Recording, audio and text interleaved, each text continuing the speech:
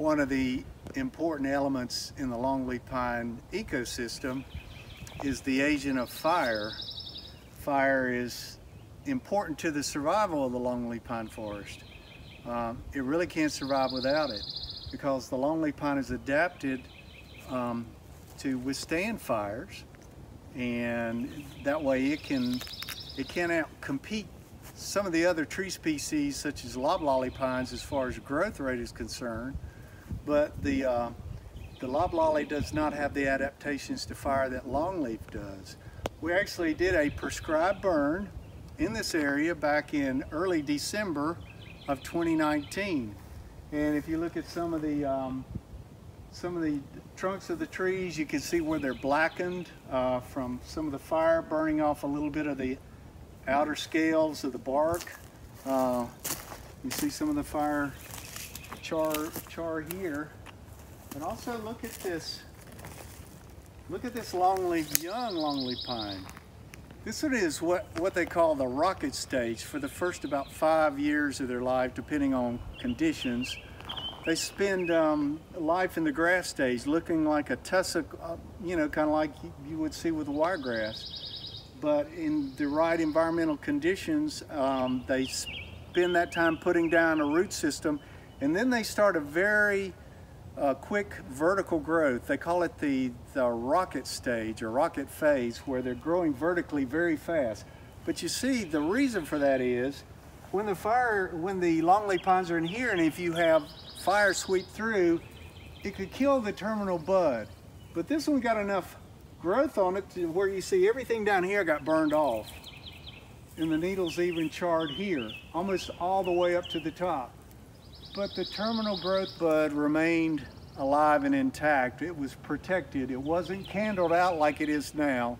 It was still a small bud in the wintertime. But that's one of the ways that longleaf pines can survive fire. A loblolly pine this same size would have probably not survived the fire that came through here when we did the prescribed burn. Now sometimes when you're trying to restore habitat like we are here with the longleaf pine forest, sometimes fire alone is not going to be enough. There was enough growth of loblollies in here to where we've had to do some mechanical thinning. So we've done what they basically call a pre-harvest thinning, which was done with grant money secured by the North Carolina Forest Service. And they've actually come and cut a lot of the hardwoods and loblollies out, which is going to help us with the restoration to this area as a longleaf pine forest. One of the reasons we're working on some restoration projects within these longleaf pine forests in the park is that there are certain animals that depend on longleaf pine habitats and fairly open forest habitat.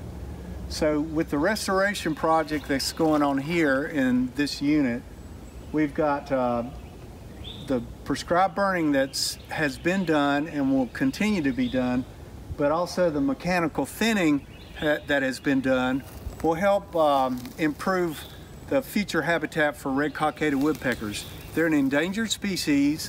They're one of the species of animals that are absolutely dependent on places like this in order to survive. Now, unlike most woodpeckers that will excavate a nesting cavity into a dead tree, red-cockaded woodpeckers will only use living trees.